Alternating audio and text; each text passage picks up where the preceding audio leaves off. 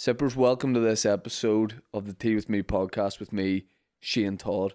Before we get into things, got a few things to plug. The first of which is Opera House. Tickets are on sale for my July shows in the Opera House. We had 1st and 2nd of July on sale. They're basically away. We've also got the 30th and the 31st of June, which is Wednesday and Thursday. But we'll put the link in the description. Will we, Dan? Cheers, you're a nice guy. The link will be in the description for that. Also, patreon.com/teawithmepodcast with a bonus episode on a Monday, live stream episode on a Friday. There's a few stand-up hour-long things on there from the last few months as well. So you can check that out, patreon.com/teawithmepodcast. We're, of course, sponsored by Thompson's Tea. Some people would say that that's a tea company from somewhere like Delhi, but they're not. Even my guest today might have thought that, Punjab. Dan, don't rattle your keys, please. We're doing a podcast. What are you doing? You're rattling paper and keys? No one can hear that. Oh, right, okay. No one can hear that, so pretend it didn't happen. Thompson's Tea. These are the boys behind Punjana. They love it. They love it. It's undoubted that they love it. And we love it as well because it's Northern Ireland's #1 selling tea. They're making in Belfast. They've been making tea in Belfast since the 1800s. And that's actual fact. And in like Game of Thrones time, these boys were making tea. I don't know how it started off, but they were doing it. Whether they were just putting like a few leaves in a sock and selling that up at Nuts Corner. I don't know how it started, but I know now that you can't go into a Centra without seeing Punjana, without seeing Thompson's Tea. And where do people start sending me pictures of them just drinking tea in their house and saying, "Mate, it's Punjana." Okay, it's also like too personal of a photo. I can see your reflection, and you're not wearing any bottoms. But what we're saying is, just keep drinking Punjana. They make all different kinds of tea. They've got decaf, they've got breakfast, and it's a good time. We're also sponsored by Manscaped. The folks over at manscaped.com. They haven't been going since the 1800s because back then, male grooming was not top priority. The top priority was not getting shot with a arrow in the eye by someone on top of a Fort Cullis. And I only know that word because I did a tour of Carrickfergus Castle when I was younger. And I remember the guy saying, "Does anyone want to lower the Fort Cullis?" And I said, "Yeah." He didn't let you in the end, but it was just, I hate that guy. But yeah, men's below the belt grooming. Looks 2021. We're moving into 2022. You got to move in with a clean cut. What are you? Why are you giggling? What are you saying? Portcullis. Yeah, Portcullis. But that's why this guy got sacked from Carrickfergus Castle because he was saying Fort Cullis. He didn't even work there. That's the thing. Guy just escaped from McGalbury that day and started giving unofficial tours. Portcullis. I'm so fucking sorry that I said Fort Cullis. You medieval nerds. What? Manscaped. One of the pubes, basically, is what we're talking about. That guy probably didn't have a great situation down there, but you can. You go to manscaped.com. They've got the best in men's below-the-belt grooming products. They've got the Lawnmower 4.0 wireless charging technology. Dan, is that right? Is that developed in conjunction with NASA?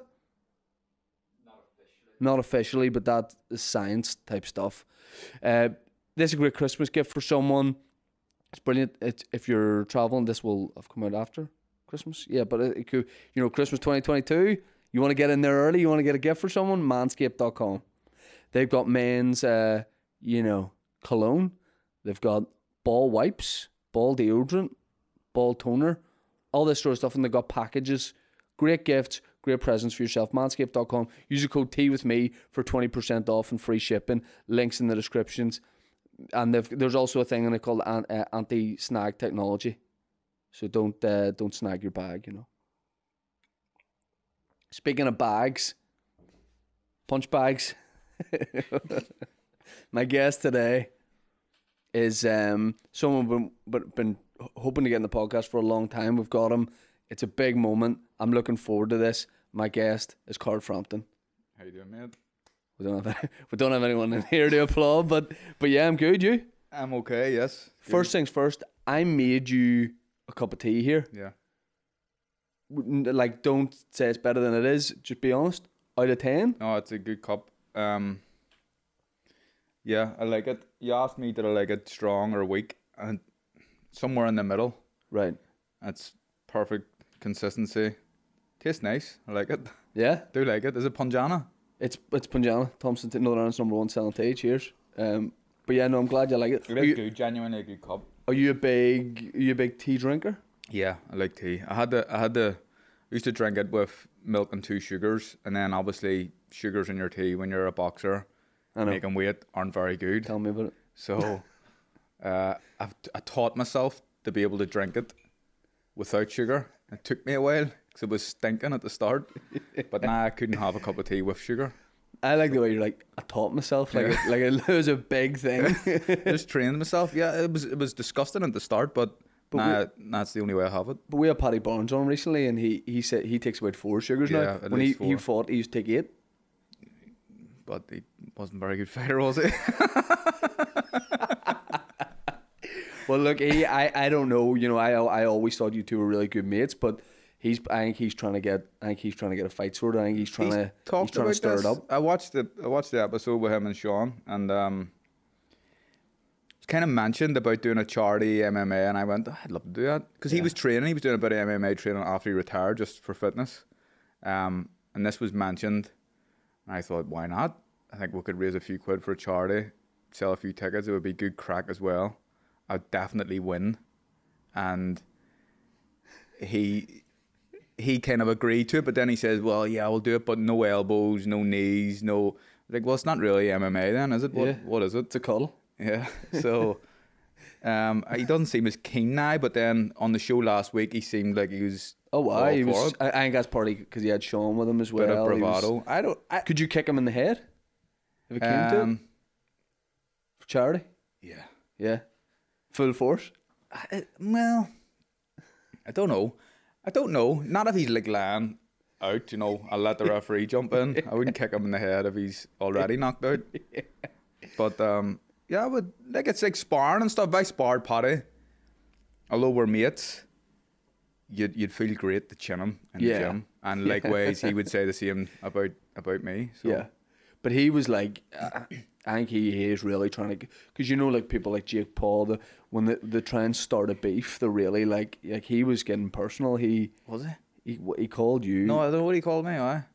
Fat family man. The fat family man. Yeah, like that's gotta hurt. Doesn't even from him. That's what I am. Have you seen the shape of him? But it's like, yeah, Sean called him a barrel. That's like perfect description. Just you could see his wee belly sticking out. You can see Mang a wee bit there. I'd carry it all down there. But if you wore a big enough t-shirt, you can't really see it. Yeah, I mean, yeah. Look, I'd like to see the fight. Maybe we could do it on a Patreon episode here. I could referee. Yeah. You beat him, yeah. Yeah, I would beat him. I would definitely. I'm not just saying that. I would. In the first. Yeah. I just think I genuinely believe I'd be too strong for him. Yeah. And just too vicious as well. No, I'd like to see it. Two people in this room have been in your house before. Me and Mike have been in your house to shoot a video. And I was saying after, people were like, what was the house like? And I think, you know, you're doing well when a pheasant walked past. Because we were just sitting in your living room and something out of the corner of my eye, I was like, what the hell is that? And a pheasant dandered past, and you didn't even look twice at it.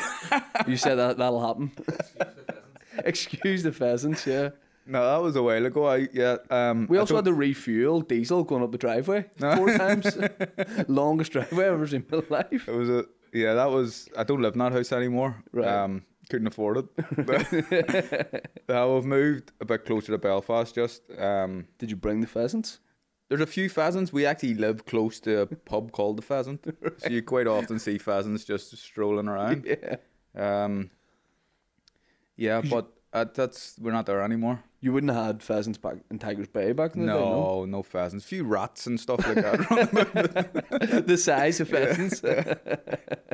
Everyone always liked to exaggerate the size of a rat all the time. Oh, the size of a cat.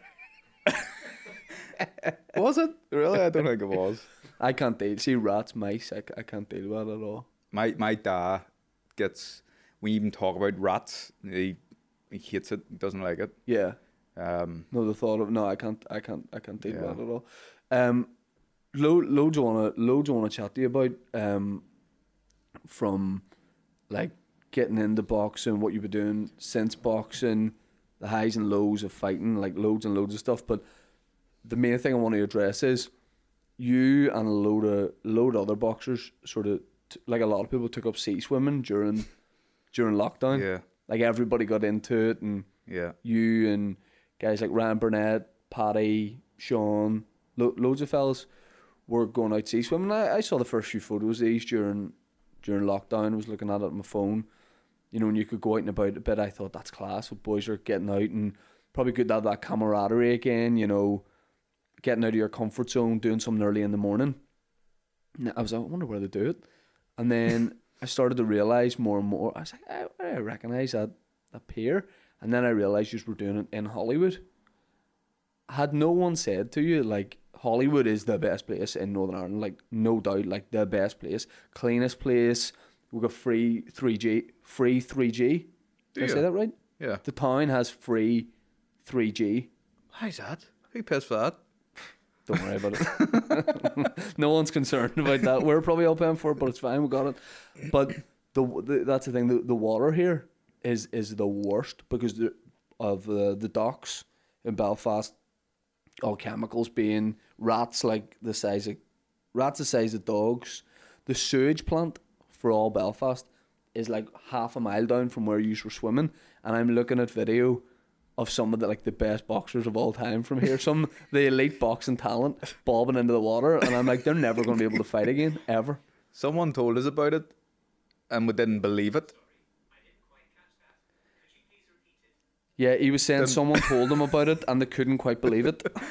I'm really sorry, that's my butler.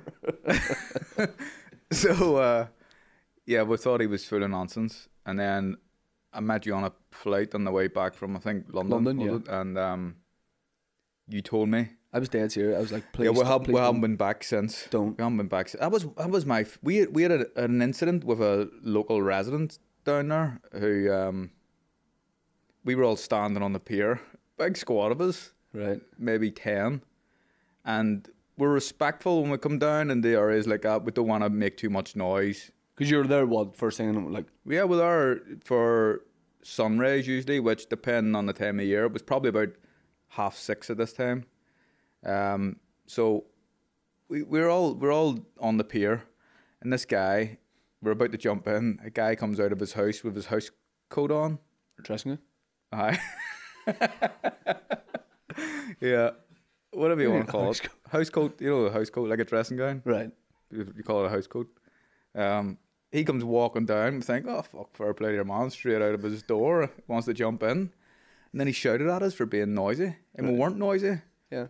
And there was a few headers with us. D. McComb, who was mentioned last. Oh, and then that's Sean's brother? Sean's brother, maniac. He was on telling us about the fact that his brother had been thrown out of 2 of his fights. He's a great guy, but he's just screw loose. Absolute screw loose. So D's there, and we're all kind of standing there. And I didn't want to be involved and seen to be annoying residents, you know, and Carl Frampton's down here annoying the people of Hollywood. So he started getting a bit aggressive. And the local, right? And he was he's out in his dressing gown. Out in his dressing gown, being aggressive, but sounded like a yuppie voice. So people started giving him a bit of grief back. And I just turned around because he says we're being too noisy. We've woke him up. I don't think we woke him up. I think that he just likes to complain. Who are these guys coming down here, jumping into my water? I think he might have had an argument with his wife, and he was on the sofa or something, and he seen the cars pulling up. But he started to get aggressive, and then he got the phone out. Like, he was going to record us and report it to the police, and I just turned my back. And Big D. McComb just says to him, if you don't fuck off back into your house, I'm going to fuck you in that water. And he kindly turned and went. He goes, no, I was only coming out to watch your technique here. There was no need for it. It was just, yeah, he was a job's worth. And D would have thrown him in. Yeah, or fucked him in. Yeah. There's a difference between throwing someone in and fucking them No, in. he would have 100%. I was getting a bit worried that the guy was going to get through him. Don't go out to like a load of boxers, a mad day, Yeah. and start giving shit in your dressing gown. Yeah, I know. There's no need for it. There was no. I think that I remember him thinking like, so the pier is actually quite a bit. There's maybe 20 or 30 yards, so we're a good bit away from the houses. Yeah. And he was talking about the noise. I think the waves were making more noise than us. He just wanted to act mad, I think. He was showing off in front of his wife to get in the good books. But that's a yuppie move. Yeah. To go out to 10 lads. Just, they don't give a fuck. Yeah. Just put, because most normal people would say that and go, even if you were being noisy, you go, I'm not going to 10 fellas. Yeah. You know, in the middle of the morning to tell them to keep a noise down. Yeah. But that's a Hollywood attitude. That was the attitude. No, I will go out to them. Yeah. I will go out to them. Yeah. And he never came back out since. No, he never came back. We went down a few times after that, Right. and there was no sign of him, and probably his own fault for making the kind of scene that he did. But Yeah. every time we went down after it, we weren't so quiet. Yeah. Yeah. I think D wanted him out again. Hi-fi. Yeah. Bits and pieces. D wanted him out, but he never came back out. Have you kept that up? The jumping in I the haven't done it in a while. There's some boys still doing it. There were, so we went from about 12 people to now like 2 or 3 now. Right. But we've moved. We're not jumping into the toxic Sewage. waste anymore. We're down at Brampton. Oh, but like Helen's Bay direction? Yeah. It's that's Much better. better. It's lovely. It's really nice down That's there. better water. Did you find when you were doing that, it was like after retiring from boxing that, not that it was like being back in a training camp or anything, but it was like getting up at the same time, Yeah. going with a load of guys. Really enjoyed it. Genuinely, really enjoyed it. It was actually Stevie Ward who suggested it to me, and then he never went once with us. Right. And then I started going with a couple, and then it just kind of snowballed, and there was loads of people in. But I enjoyed doing it. It's too cold now. Yeah. It's too cold to do it. Because I didn't buy into it, and then me and my mate Tony went to do it, and I think it was about October sort of time. Went into the sea, and it was painful. We were standing in the water for about 10 minutes. It was painful. I was going to get out. This was after about 2 minutes. I was like, this is too sore. I'm getting out. And he said, just stick with it. Once I started moving about, Yeah, you're all right. I hit this point where it was freezing outside and it was dark, but I started to feel like warm. Yeah. Not just like all right. I felt warm and it was nice. Did you piss yourself? Yeah. Before I went down to the beach, and then I was moving about. It was lovely. No, Real I nice. think it's the first kind of minute and a half, 2 minutes is actually pretty difficult. But Yeah. once you're in there, I feel like you could stay in for half an hour. Yeah. If you wanted. Have you taken any other hobbies or interests since boxing? Anything out of the ordinary? Nah. No. Pottery, anything like that? Nothing. No pottery. No. Nothing else. Do you feel like, are you happy enough in retirement, or do you think you need something to replace? No, that? I like doing not a lot Right. and just chilling out. Is that common, or do you think most boxers, like with such a routine, Don't know. need something to? Well, I don't know. There's guys that love fighting, like genuinely just love to fight and love to be. I wasn't one of them people, and I was looking out at boxing for the last couple of years, to be honest. I probably stayed in it a bit longer than I should have, but I was looking forward to retiring and just chilling out, like really. Yeah, And because people say like that's dangerous though, isn't it? If you're looking out, or if you already have one eye. yeah, well, so it wasn't like I always give full effort in training camps in preparation for fights, but in my head, going into that Jamel Herring fight, it was like, after the Warrington fight, I was thinking about retiring, and then I thought, like, I'll stay in MTK and Top Rank. Top Rank approached me, and after the Warrington fight, give me this unbelievable deal. MTK and Top Rank together with Frank Warren says he'd get me a world title shot at super featherweight. So I said to myself, I'll stay in and have a crack, and hopefully I wanted to become a 3-weight world champion, and it just didn't happen. Do you think it made a difference because that Herring fight was behind closed doors? Would that have made any No, difference? he was in the same atmosphere, wasn't Yeah. he? So But some boxers liked it though. I know it's a bit of an excuse, though, isn't it? When you hear people talking about the atmosphere, that's why I lost. But I don't see it like that. It is definitely better to box in a raucous atmosphere when it's quiet. It's it's just grim. I've done virtual stand-up. Now it's a bit Really? different in that no one's trying to knock the fuck out of me, but it is totally. Some people I know like enjoy it. You know, like stream gigs where you're just doing it to the camera. Yeah. I definitely How do you need a gauge crew. you can't gauge a reaction of. You can't, but what'll happen is if you do it on Zoom, every once in a while it'll cut the people watching it, Right. and it always goes to the wrong person. It's always some guy who's focused on say it's like a corporate thing for a Yeah. business. Some people are like, you know, watching the screen laughing a bit. For me, it always cuts to some fella who's like, he's texting and he doesn't know the screen's on him, or he's muted it and he's just like, you know, playing. You can see he's got a controller and he's playing Warzone or something like that. But you know, you can't gauge it at all. Yeah, that's grim, isn't it? Did you have a plan? Like once you retired, did you have a plan for what you want to do, or are you just very much like see what happens? No, see how well, it so I goes? was doing I was already doing bits and pieces of punditry towards the end of my career, so I was hopeful that I was going to step into that and do it a little bit more often. But I was offered a contract from BT Sport for 2 years, which I'm currently in the middle of. I'm really enjoying it. You're really good at punditry. I like it. I genuinely like it, and I think it's easy because I just say what I see. Yeah, That's how easy it is, and I annoy some people sometimes. And I'm not trying to be like a Roy Keane or anything like that. Like a bit of a diluted version of Roy Keane. I like to be honest. yeah, Roy Keane likes to try and wind people up and annoy them, yeah. but yeah. I just try to be honest as Yeah. I can. Did you have to, like with punditry? Are you ever watching a fight or at a venue going, fuck, I'd love to be in there, or are you delighted that you're not? No, I'm delighted that I'm not. I never think of it really like that, but I never go to a big event and think I'd love to be fighting. I'm just happy to be still involved with boxing without having to do any of the hard work really. What do you miss about it?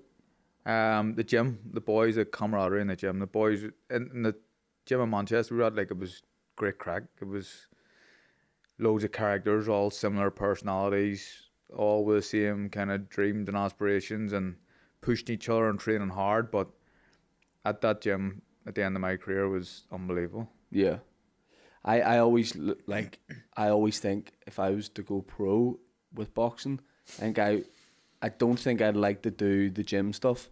I think I would just do the fights. Just fight. I don't think I'd have the camp, because I look at that as an advantage. I'd see my opponent and go, this fella's come off the back of what, 3 month camp. Yeah. He's knocked his pan in every day. He's probably sleep deprived. He's been away from home.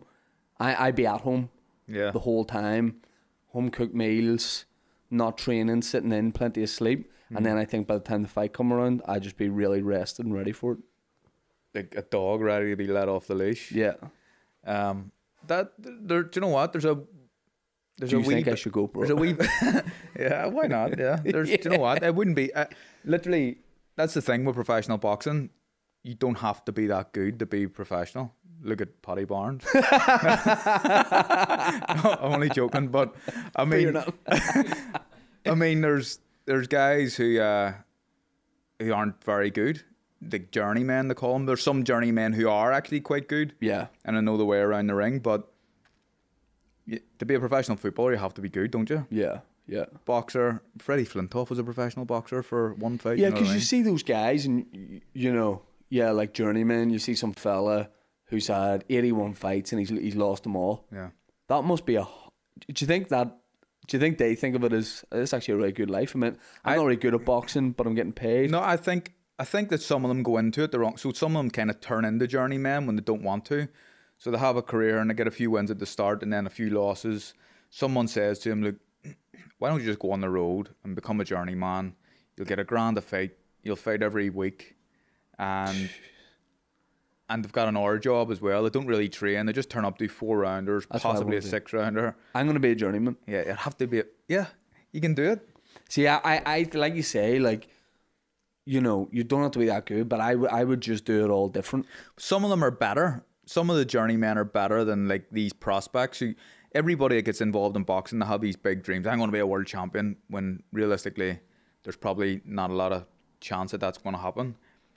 But journeymen, the art of being a good journeyman is not getting knocked out, because if you get knocked out, you're suspended for a month, 28 days. Right. So you can't box next week. So they cover up and they don't get hit that clean, and they don't try to win, Yeah. but they know their way around the ring, not to get chin. That's like that guy who Paddy did fight. Remember in the Titanic Exhibition Centre, the guy who just got him in a fireman's lift. So was he just doing things like that just so he wouldn't potentially get punched? Yeah, I think so. I don't know what happened with the lift. That was funny. That was Paddy's debut, I think. Yeah, Was it? Yeah, because there was such a big build up. Yeah, and then in the fight, I remember just one of those ones. I went to bed and then woke up and was reading about the fight, and Paddy was like, "Oh, raging, so annoyed." And I was like, "He must have lost." And it's like, no, he didn't lose, but the fella was running about the ring and then got Paddy in a fireman's lift and ran about with him. And Paddy was raging, as you would be. Yeah, you would be. It's mad, isn't it? Like, it's pretty serious boxing, but everything Paddy does turns into a joke. Yeah. Paddy said the guy after the fight just left with his gear on, didn't get a shower, didn't just went into straight out on. I don't know if that guy. I think that guy's Bulgarian. I think he's just in Belfast still somewhere, just knocking about in a pair of Everlast shorts. They get a lot of them in. The foreign journeymen. I don't want to sound racist, but the foreign journeymen aren't as good as the British journeymen. Right. You knock out a foreigner easier than a British journeyman. Right. Why is that? I don't know, because they don't. I don't know. There's maybe more. They try to win, the foreigners. They try to throw back and stuff. Right. And they're not very good. Yeah. The kind of British and Irish journeymen will just cover up and they know they're not going to win. Right. So they'll just try not to get knocked out. It's really hard to knock someone out who's being really negative. Right. If you're just not trying to win a fight, it's actually harder to knock someone like that out than someone who's winging at you. I think I would just try technique-wise to really change it. Because say I was going to fight, a lot of it, I don't want to criticize boxers, a lot of it is, jab, jab, hook. What about jab, jab, jab, jab, jab, hook, something like that, well, there's different combinations. 1, 2, 3. There's loads. I'd be different 1, combinations. 2, 1, 2, 1, 2, 1, 2. Yeah. I think I would just do that a little bit different. Yeah. And I'd offer my chin out a lot. Some people do it. Put their chin out as a try and hit the chin. Yeah. And then they don't hit it. Yeah. And then you can counter. Yep. But a 1, 2, 1, 2, 1, 2. Yep. Is actually just called 6 shots. So it's. You don't say 1, 2, 1, 2, 1, 2. No, I say someone it. on the pad says 6. You throw 1, 2, 3, 4, 5, 6. You don't count in twos. Just the gym I came up in, we did. I came up in with Freddie Roach, so he would have said, but that's just Freddie Roach. He would have told us that. There is some trainers, in fairness, and it baffles me. I don't understand what they're saying, but the numbers for jab would be 1. Right. A right hand would be 2, a left hook would be 3, a right hook would be 4, so they're 2, 3, 4. But their fighter understands what they're doing. Is it genuine question? Is there bad trainers? Oh, there's more bad trainers. At a high level? More bad trainers than good trainers. There's I'd say there's a handful of good trainers in the UK. There's a lot of guys who, again, this is boxing,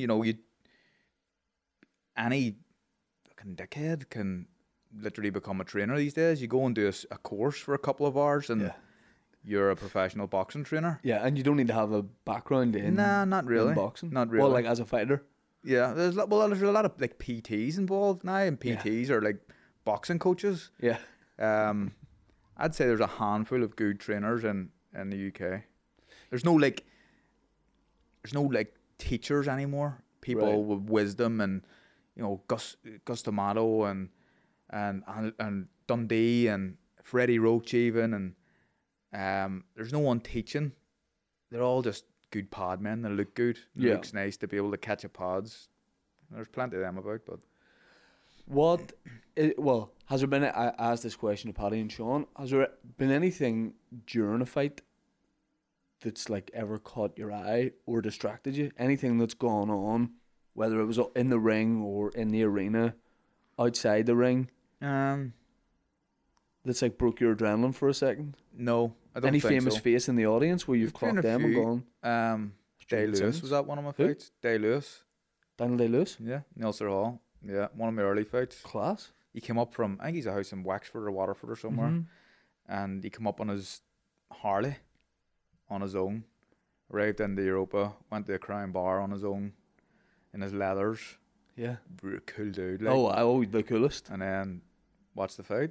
Did got you a know? Did photograph you of find him. out after? No, I knew he was coming, but I got a photograph with him in the Europa, and I don't know where I can't find it again on my phone. Shit. I'm raging about that. That's very cool. Yeah, he's a nice guy, really nice guy, and he knows boxing as well. Yeah. I mean, I was more thinking like local, like Jimmy Nesbitt, he's been there. Nesbitt's going to the Fights. podcast. Yes, That'll be a good moment. that would be good. I'll look forward to that. Yeah, Daniel, that'll be. I can get very distracted by seeing certain people at a gig, but like the slightest thing is someone I used to go to school with, and then I'm doing the gig, but in my head I'm going, I wonder what he does now as a job. Well, before the Warrington fight, not during the fight, but before it, in the crowd there was a few faces at that one, but Steve McManaman, you were there, yeah. I was one of them. Steve, I didn't want to put you off. I wore a hat. Steve McManaman was there, Right. and I remember thinking, there's fucking Steve McManaman. I haven't seen him in ages. He hadn't been on TV in a while or anything. What's he up to? Yeah. It didn't put me off, but I had a nice feeling about Steve being there. Imagine that was something you needed for every fight going forward. Yeah. Steve McManaman's got to be there.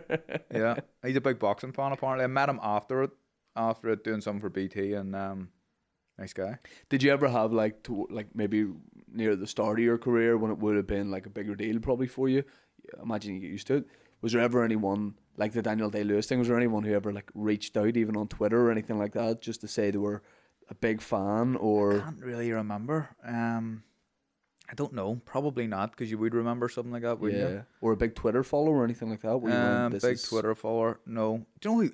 Roberto Duran follows Paddy Barnes' wife, but not Paddy Barnes or me. I like that. That's that good. annoys me a bit. Yeah, that's good.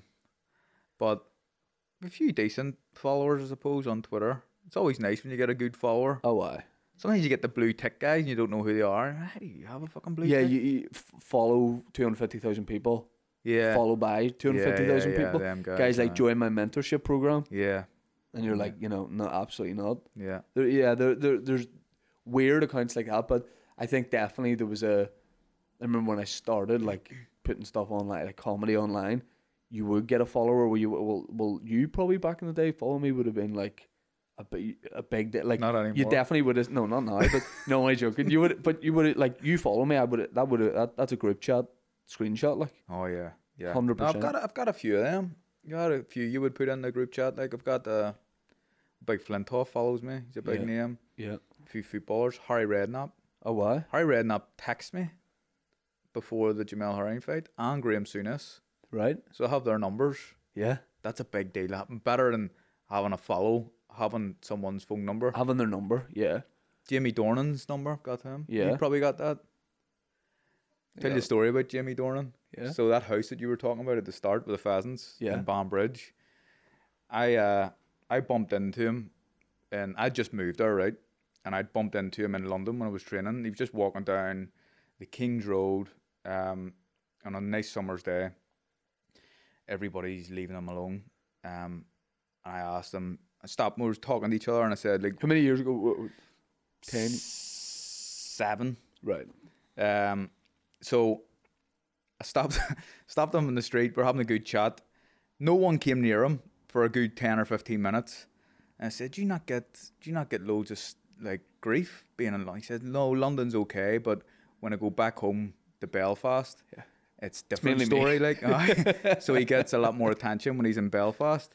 And I said to him, now, bear in mind, I just moved to Banbridge this time, but I'd said to him, Belfast is all right for me. I feel like everybody knows me, but when I'm in the wee towns like Banbridge and all, you know, I do get hassled. And he says to me, what would you be doing in this shithole like Banbridge? And I just agreed. No, I don't know, fucking Banbridge, not come back. But I just bought a house there like 2 months before. So you would have got real defensive. I've pheasants and all, so sorry, a shithole if I've got 20 pheasants. I agreed that it was a shithole, but it's not a shithole. Yeah, it's a nice place. I would 100% be with you. I would have just agreed. Yeah. But I remember I was wounded. I was wounded for ages. He just after this goes out to town council. We're going to take back that advertising collab we're going to do with him as well. No, that was actually good. But I'll give you this for Bunbridge. Very good cafe in it. As you drive in, I don't know what end I'm thinking here. It's on the right. It's got 2 levels to it, and it's a cafe, coffee shop kind of thing. I've had a few really good lunches in there. Really? I'm trying to think what end. Is it facing? Is it facing the Downshire, the White Hotel Bar Restaurant? It's that end. Yeah, that sort of cafe across the road. It's on the corner. Yeah, on the I corner. know the cafe you're talking about. I've been out once or twice, but the Downshire across the road from it, Yeah. unreal food. What about the boulevard type place? See, to me, Not in that. we're not ready for that here. No, We're not ready for that experience. We're like No. our shops like bang in the town yeah, and walking about. We don't want to. It's an It's a very American thing, American isn't it? thing. Yeah, yeah. Go to the mall. yeah. No one has time to do that. Like we're Yeah. just trying not to. No, I always get people, even at my fights, they all used to come over when I fought in America, and the big thing they wanted to do was go to the outlets. Yeah. They all love an outlet. Yeah. I don't want. I'm not into that sort Yeah. of shit. I went to one of your fights in Vegas, and it was such a good experience. It was brilliant. Yeah, It was a brilliant time because you bump into so many people from home in the day before the fight. yeah.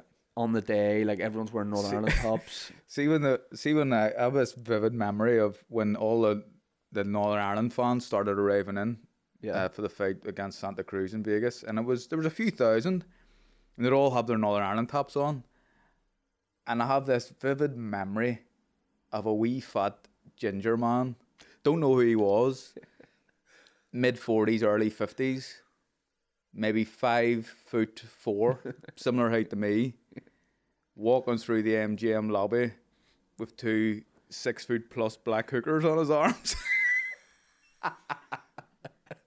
I just thought, oh, you are living the dream, son. you never know. They might not have been. They might have just been into him. Yeah, maybe. They might have just had a thing for we fellas from here. That was. I remember walking through the MGM lobby on the way to the fight, and it was like a football match. Everyone's walking together, and I remember a woman. I did stand up about this. A woman, like an OEO one playing the slots, turned around to a fella in earshot of where I was and said, "Why are you guys all wearing the soccer tops?" And like a guy genuinely was raging and went, "'Cause we're going to the fucking boxing." And just it was like, I thought he was gonna smack her. She's just standing there like this. But it was brilliant. I that day, it was my mate's birthday. We start drinking. I'm not a big drinker, but we start drinking really early, like with breakfast, and go out, and we're on our way to the fight, and we're had the shirt on, you know, dressed up a wee bit for it, and we're on our way to the fight, and Ruth Gorman was doing interviews for UTV, Yeah. and we were on our way to midday blitz, and she goes, would you and your mate do an interview for this? And we went, yeah. And it was about, you know, you and the fight and that sort of, and she was basically all she was looking to know is, do you think he's going to do it? Yeah. And we were standing on, you know, the way in Vegas there's bridges all over so you can go from one side to the other. It was on a bridge, and it was 40 degrees, and we were standing there, and I had to lean against something because I was just trying to keep my balance. And she said, well, he's looking forward to the fight. And for some reason, I just got like a wee bit emotional about home. And I went, you know, I said, look, I think Carl's brilliant for home because he brings both sides together. And once I started going on that thing, I just got like real deep into it. And at one point, I remember my mate John took over talking, and I remember looking at him, but thinking I was watching him on TV, and then going, no, I'm here. And you can see all this happen. So they put the footage out, and then UTV sent me the thing. And thank God all of it didn't go out because my face is I'd bright love to red see too. that. It was so bad. Love to see it. I was could have like- walked it with you to the fight. I was meant to. So I stayed in the MGM, Right. and the fight was in the MGM, but you can't just walk through it. Yeah. You're meant to get. Oh shit. Right. You're meant to get picked up. You're meant to get picked up at an entrance or an exit, and drove around the corner for your grand arrival to the fight. So I'm standing there with Christine and Jake McGuigan.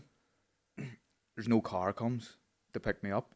I had to run across. I think it was 4 lanes of traffic each way, 8 lanes of traffic with my backpack on. Before I fought Santa Cruz, that could have been minced before I got there. I remember just thinking, what a shit show! Like, why is there not a car here to pick me up? Not a big, prima donna or anything, but practically you needed there. I needed to be there, and then I get into the back entrance where you're not meant to go, and there's a lady saying, "What are you doing here?" She didn't know who I was. I'm like, "Oh, I'm here to fight," and she went, "You're in the wrong place." And I'm like, "Who are you?" and stuff. And I went, "See the fucking guy on your lanyard? That's me. Just please let me in. I don't wanna have to walk back or run back over that road." You had to pull out of the fight because you're just on the freeway. Yeah. The amount of times I've had to explain to door staff at venues, I am the guy.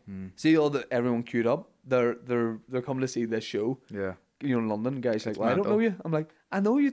I don't think you do know me, but I'm here to do the show. Happened to me at the Warrington fight as well. I didn't have a wristband on, and we're in like a little cage typed area at the back of the Manchester Arena, and guy knew who I was. He says, "Have you got your wristband?" I was like, "No, you need a wristband to get in." And I said, "Done the same, like the lanyard, mate. That's me on your lanyard."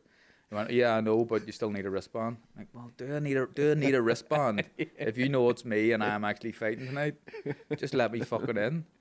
And he ended up wising up and letting me in. Yeah. That's a job's worth, isn't it? Yeah, of course. Yeah. Part of me respects it a wee bit. I don't. I hate them. Yeah. Okay. Yeah. I absolutely hate them. Speaking of Christine, your wife is definitely top 5 people on Twitter. Unbelievable. Yeah, she's very, very funny. So good. Yeah, she's funny. She's a really funny girl. Yeah. Because I remember when I first saw her on Twitter, it was like she would put people down. Yeah. So anyone who was having a pop at her or you, Yeah. And you probably couldn't tweet a lot then, or you're in camp, so you're fighting, and you don't want to get into an argument with some fella from fucking Larne, or England or wherever it was. But she was just so good at just. She's brilliant. She's really good at. She doesn't do it as much now. Yeah. Well, she's done it. She's completed She's it. done it. She's completed it. Right. But she and that's. I'm obviously on social media, but I'm not on it as much because I don't want to be involved in arguing with dickheads, which happened quite often. Yeah. But she was always defending me. Not that I needed her to defend me. You don't need your missus to defend you, but I liked it too. Yeah. Once you done it, because she was always funny with it. Yeah. It seemed like towards the end of your fighting career that you went through just like beyond bad luck, like in terms of injuries and things that happened out of the blue. And it seemed to me that it was like it felt like a year. It probably wasn't, but it felt like a year where it was opponent slips in the shower, can't fight, you're in a hotel lobby, wooden statue type thing, falls, hits your hand. Not even. It was like it was hard. It was like not concrete, but something similar to concrete. This thing was pushed over and smashed my fucking hand. That was a bad one. And then you have obviously the start of the legal dispute with Barry McGuigan.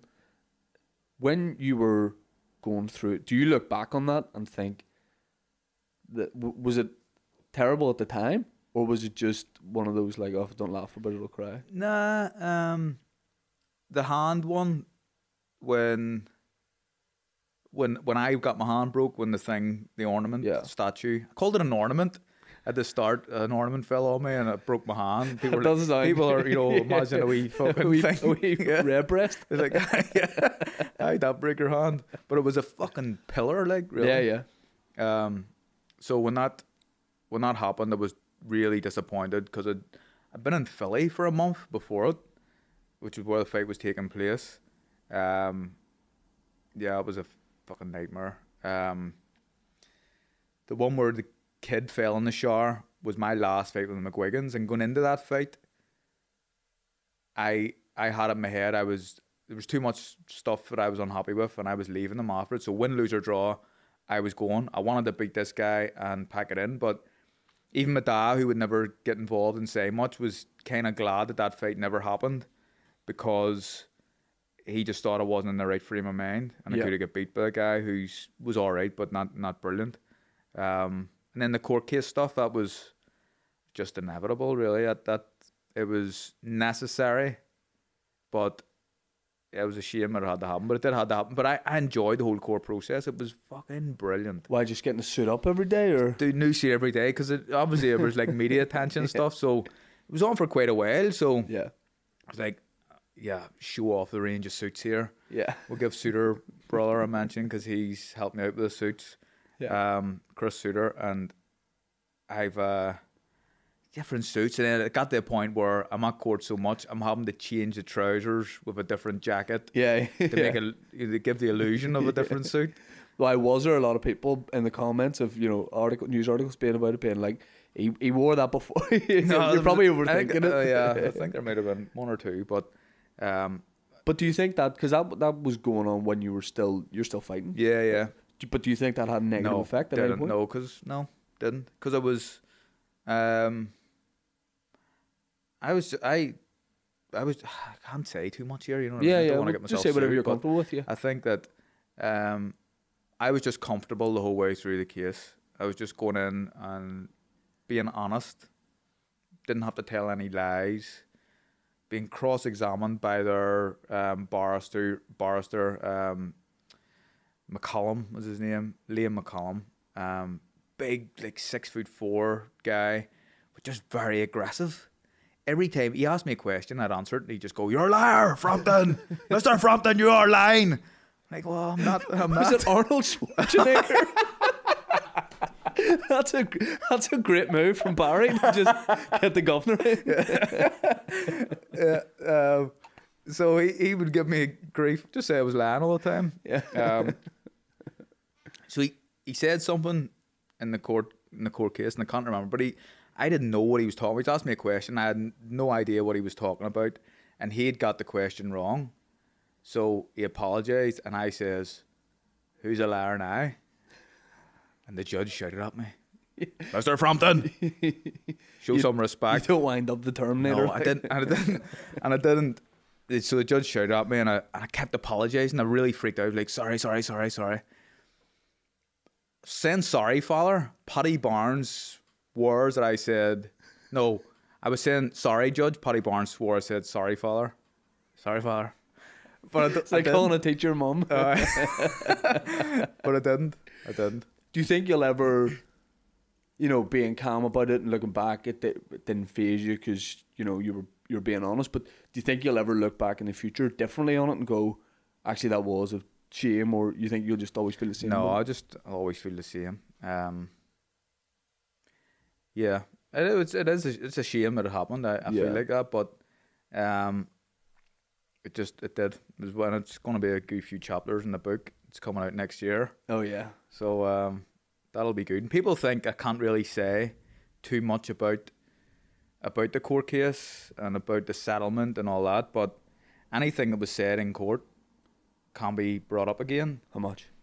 Everything that was said in court. No. Oh, right. Everything can be said. And the thing is, it wasn't being reported properly by the media, I don't think. I remember big things happening in court and thinking, right, get back home, watch the news, and then they just not mention it. Why do you think it is? I don't know.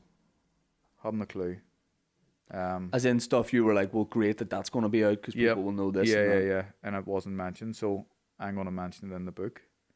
And people. You got a title for the book? Well, no title yet. We had to try to come up with an idea. I had no idea. You said something there a minute ago. If I had no luck, what did you say? Something I said like if you bad didn't luck? laugh, you'd cry. If you didn't laugh, I'd cry. That could be a good title. It's too long. What about Tiger's Bay King? Tiger King? Oh. Tiger King?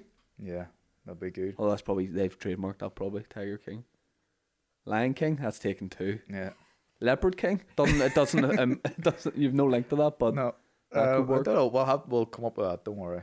Yeah. But the book, I think, is going to be very good. It's written by a guy called Paul Gibson. I know Paul. Yeah, great guy. And he done Eamon McGee's book, won a William Hill Sports Book of the Year and stuff, and he's very, very good.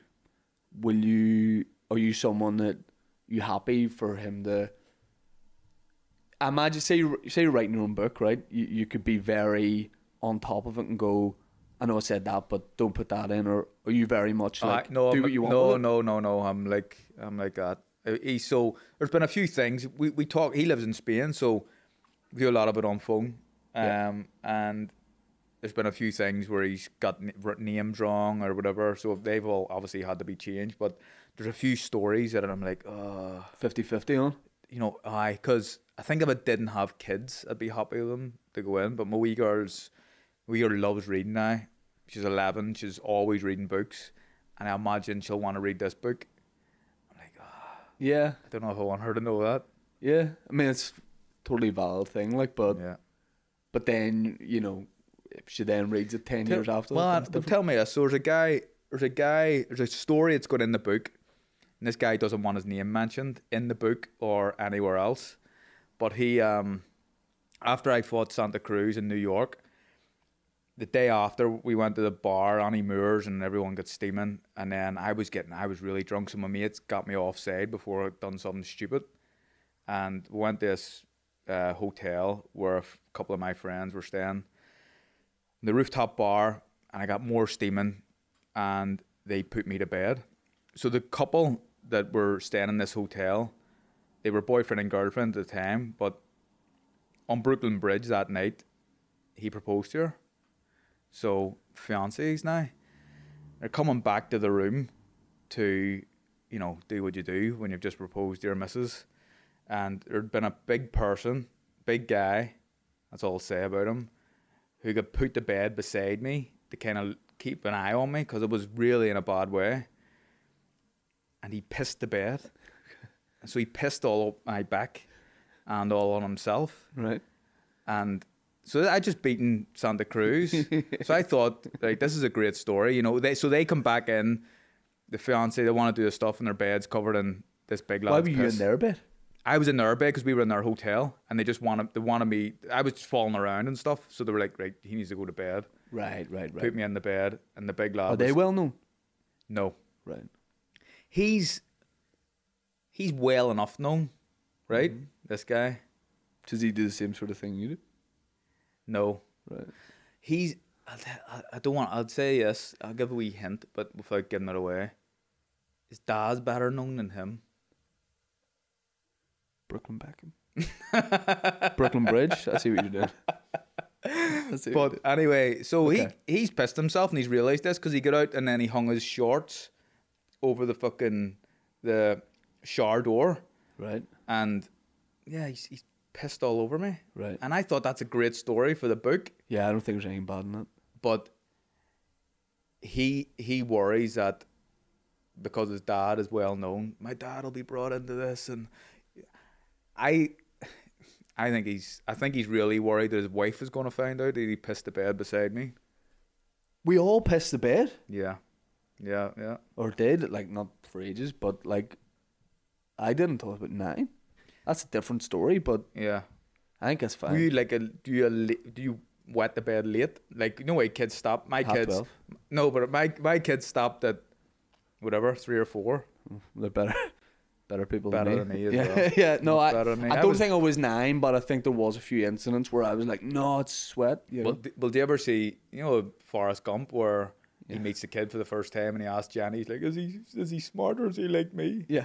I had this feeling like my kids were going to be wet the beds like me. Yeah. No, I think I did it like a wee bit too late, but then I sorted it. Like, I think here's how I knew I was too old. I was watching the Hollyoaks Omnibus on a Sunday.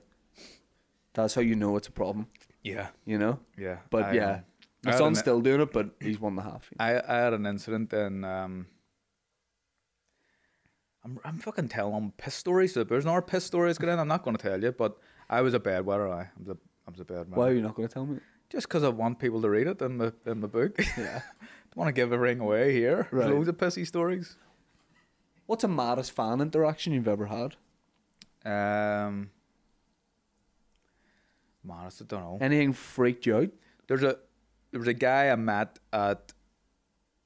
He was doing security in Argos at Sprucefield. What's funny about that? That's not the funny bit. I thought you were going to say, like, at the MGM or something. Oh, no. Or, like, you know, in New York. I do private security. Oh, who do you do that for? Anyone who comes into Argos. So, well, this guy was doing security at Argos, English guy, and he's speaking to me. And this was only a few years ago. Were you in Argos for this conversation? I was walking past to go to Sainsbury's, Okay. So nothing wrong with Argos. I would go to Argos. Like, No, I'm not saying there is is. there an Argos in Hollywood? No. There's one Hollywood Exchange, but that's technically not All Hollywood. right. Okay. Well, so I met this guy, English guy, and he says, "Oh, I come over to see your fight on a weekend. Kiko Martinez fight, and down at the Titanic for the world title.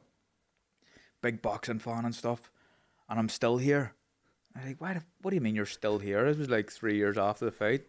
And well, I met a bird and got her up the spout, and now I'm a daddy to an Irish kid, and he was like a Geordie or something. So that was a mad story. That was a good story. I like that story. That's good. Yeah. Yeah. So he got the leg over on a one night stand, and now he's here forever. Stop. Now he's just stopping people stealing those wee pens. Yeah. Yeah. What about like What do you need security in Argos for? Because the catalogues, mate? what are you stealing? Nothing's out in the shop. Catalogues, bonfire, filler. I suppose, yeah. I don't even know if the catalogues are attached to the thing because everyone kept nicking them. I didn't know that. But yeah, the pens and stuff like that. Yeah. Yeah, Argos isn't going to get robbed. Like, No. I don't think he was doing security at Argos. I think he was just standing outside it. Maybe. All right, mate, I work here. No one, they don't.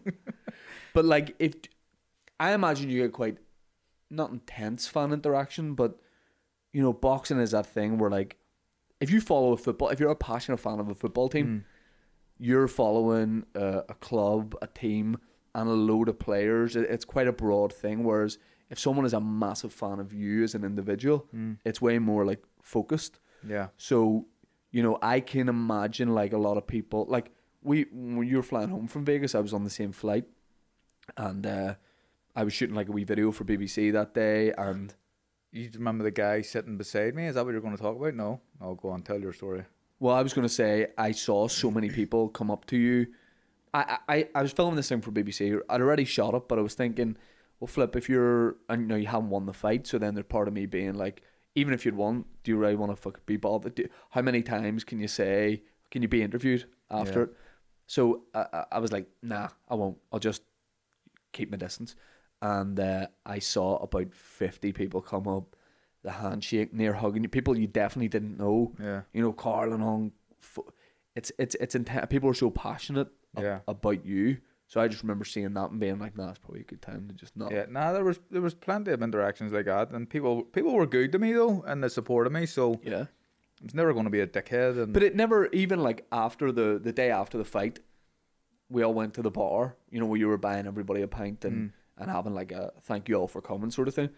And I don't think that atmosphere in a way would have been much different if you had it was won. good atmosphere, wasn't it? Because there was literally nobody going, fuck's sake, come over to Vegas and he didn't win the fight. It was, I know. we've come over to support him and it didn't go his way, but we've had a great time and we'll be at the next fight. I think that's quite rare. Yeah. I don't think all boxers would get that. I was really well supported. That's probably one of my biggest achievements is the support in the fan base. Like, they were really vocal and really loyal, and I think it was in New York. It was about 2,000 went to New York for the first Santa Cruz fight.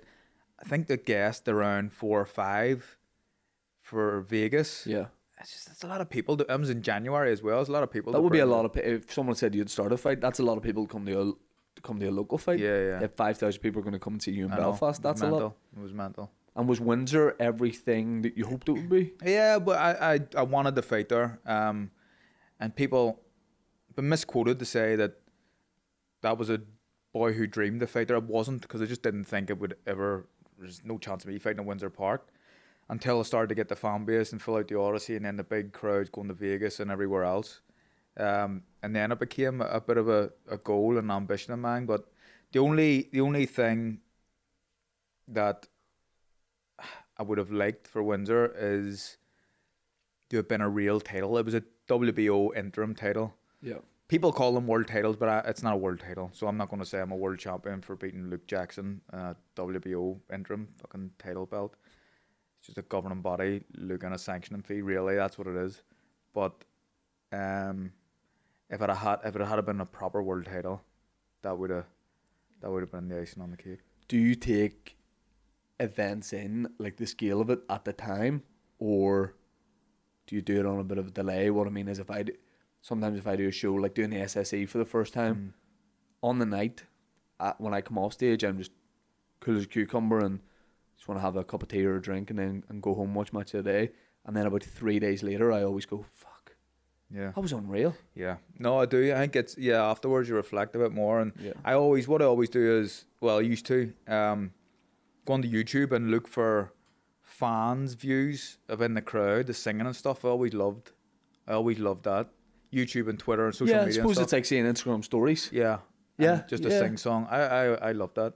Because your fans are, it's like, football fans get a bad rap, but every sport, I'm sure there's fans that, you know, go too far and stuff like that. But in terms of atmosphere and passion, football matches are nothing's comparable. Yeah. But people bring that to your fight. So I remember at that Santa Cruz fight, like neutrals and Santa Cruz fans looking around and going, what the fuck? Yeah. What is, you know, they're still cheering him. Yeah. But when he does something good, they're cheering him. Yeah.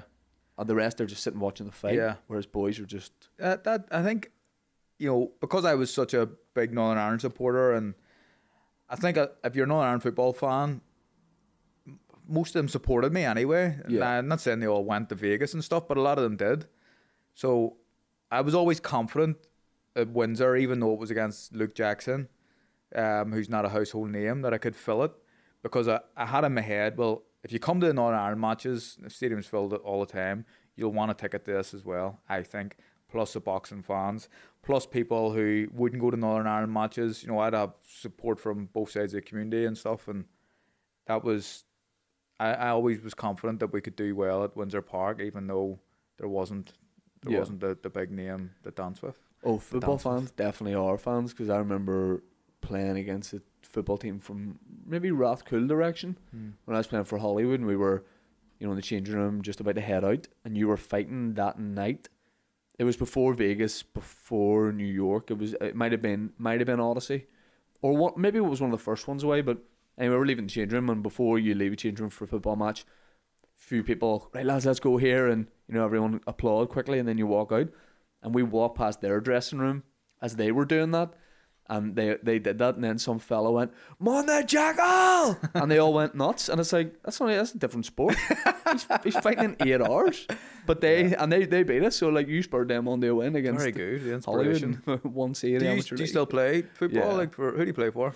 Dundrum United, mate. I imagine you'd be a target, like trying to get people trying to kick you. No. Nah, not as much as you think. Definitely like good bit of banter. But no one, no one's done that. Obviously, like on the sideline, you'll get a wee bit of shit here and there, but it's 99% of the time like what? good nature. Shane, you're not even funny. You think Yeah. Like, well, not that to be personal, but more like Keith Cruz type quotes and stuff like that. And where's Bunter? Always get that. My stock reply to that, and I fucking love it. It's not even that good. I go, where's Bunter? I go, he's coming on the second half here. That's enough to keep him quiet for 5 minutes. But you get it sometimes. But 99% of people are sound. I was asked to play for Carryduff fourth team, right? who are actually all right. So they're over 30, over 35s, really. That's what I'll be doing that next season. So I think their fourth team, the over 35 guys, there's a few ex-Irish League players and all, and they reckon they could beat Carryduff's second team, right? Who are all a bit younger. So I was asked to play Flemings, but I just feel like people try and kick me. I don't think it would. I think they would. Well, I played a charity game against like an under 18 team, and every one of them kicked the fuck out of me. Yeah. And I thought I had a broken right foot, and my toenail fell off my left foot. Yeah. After one game. Yeah. I don't know. I love it, and we'll keep. I always thought like I'll wrap it up next year. Want to take, make sure I don't get injured for comedy and stuff like that. But now I've learned to just play as long as possible. Yeah. And it's brilliant. Like it is such good I love crack. football. Love football. Those charity game we played in, I played in loads of those. I will always play in those.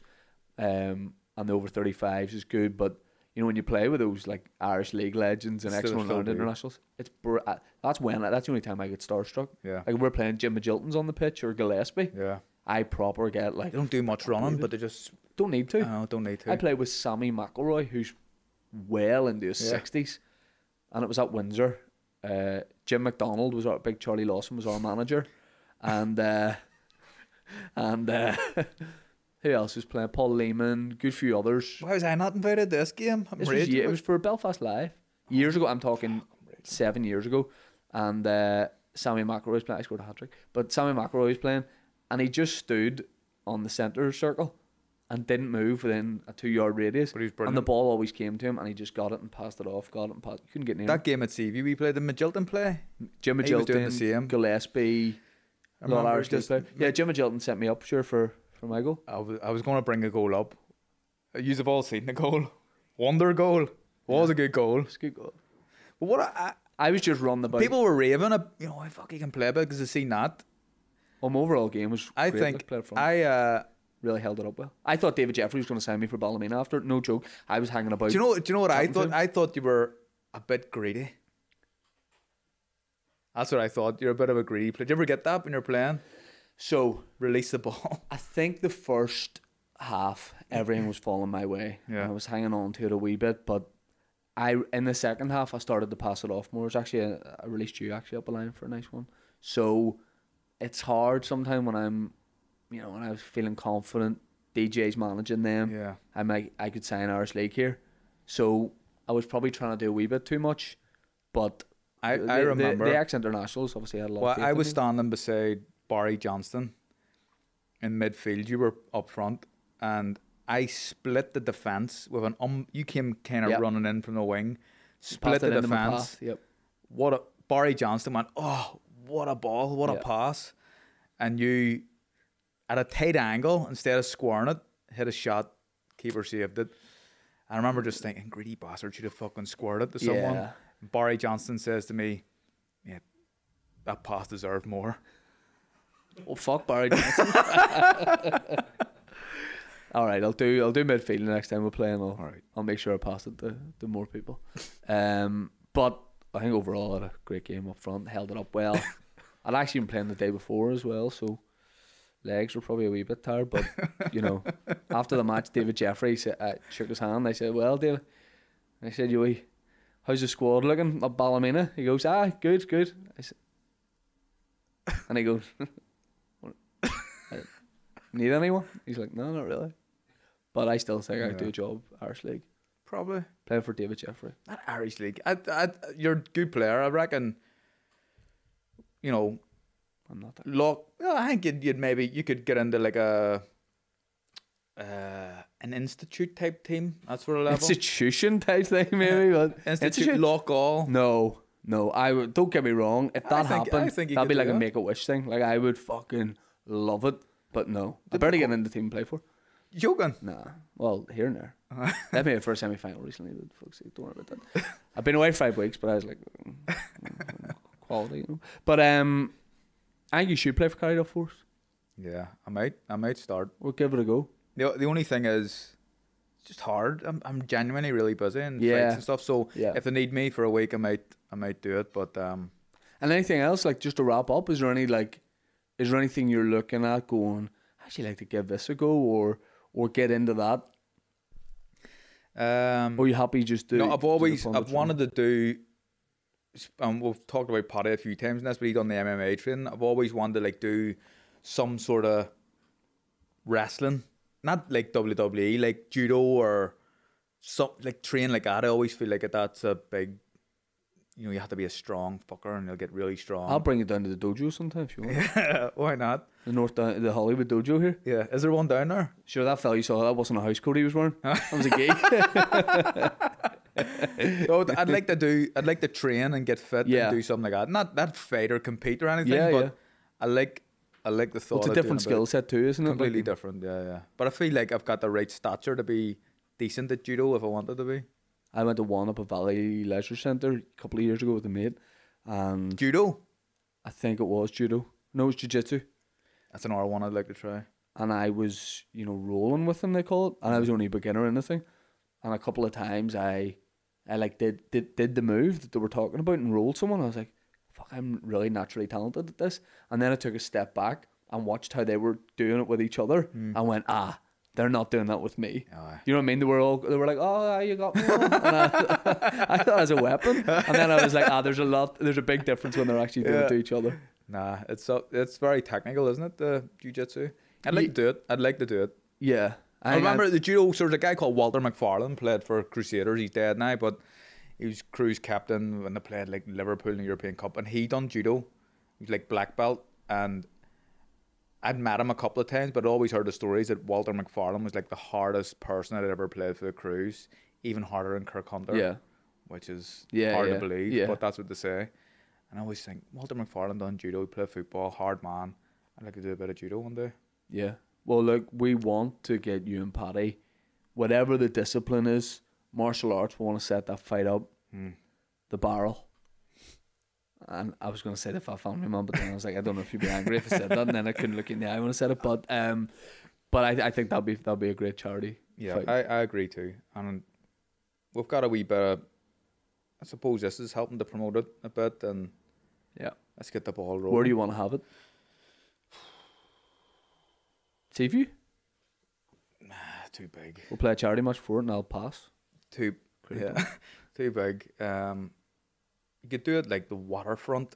The Odyssey's too big, but I think we could do quite a number of tickets to that. Do Ulster? I've never been to a fight in Ulster. Oh, what a venue for boxing. boxing. Do it in Ulster Hall. Yeah, Ulster Hall. Right. I think it costs a bit though, like in terms of rent and stuff. No, I've given enough business over the years, so we'll be all right. Who will I fight in the undercard? What about one of them blame game guys? Oh, those they're far too old. Not Tim? I like Big Tim. Really like. I'll fight Tim though. I like Tim too. Tim's very funny. His stand up is actually very good. I like Tim too, but I'll put him in a guilt team. What do you call the other guy? Colin Murphy? Yeah. He's not very funny, is he? Oh. I'm not concerned. I'm just concerned about what his martial arts skills are like. But I think he's not that. Well, he's probably 45. Don't know. Something like that. So a few years on you, but yeah, someone like him. Yeah, we'll do that. We good, decent matchup. All right, let's set it up. Card Chase coming on the podcast. When the book comes out, come back on and we'll go through it and we'll find out who. Will you tell me after who that guy that pissed? Yeah, I'll tell you. Class. All right. Cheers, everyone. Thanks for coming on the podcast.